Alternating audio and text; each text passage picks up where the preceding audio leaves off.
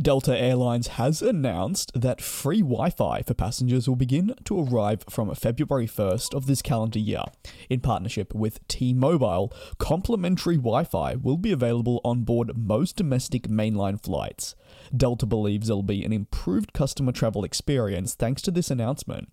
Although Wi-Fi has been rolled out across many airlines globally, from new aircraft to old, today's news is essential for Delta's future and for the overall passenger experience of those that will be booking flights on the main US airline. The airline revealed that 700 aircraft will welcome the free Wi-Fi by the end of 2023, and by 2024, they plan on bringing the free Wi-Fi services to their international and regional services in what is a rollout procedure that has to be done at this rate for it to be effective and accurate. At work, home, and everywhere in between, connectivity is essential to our daily life, and your journey on Delta should be no different. Our vision has long been to deliver an experience at 30,000 feet similar to what our customers have available on the ground, comments ushered by Delta CEO Ed Bastian. Delta has placed importance on offering a high-speed service. From the development to the eventual implementation, Delta is focused on creating the best in-flight connectivity available, and hopefully we'll be able to roll that out for passengers. For most carriers, if they even have free Wi-Fi, it usually comes with poor speeds, and therefore the lack of an ability to really do anything with it. Ed Bastian notes that he wants the experience to be seamless. They are really making it so passengers have the ability to do everything that they would on the ground, also in the air on board these Delta services.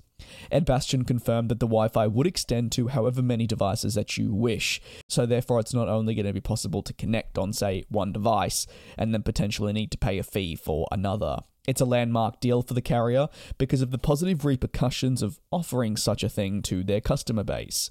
Wi-Fi, like I mentioned, has become one of the critical requirements for travelers, and with news that it will begin rolling out only in a couple of weeks, there are a lot of positives to be had. Delta's decision will put them ahead of other major US rivals such as American, United, Southwest, and so forth. However, they're not the first to be moving forward with such a goal of offering free Wi-Fi.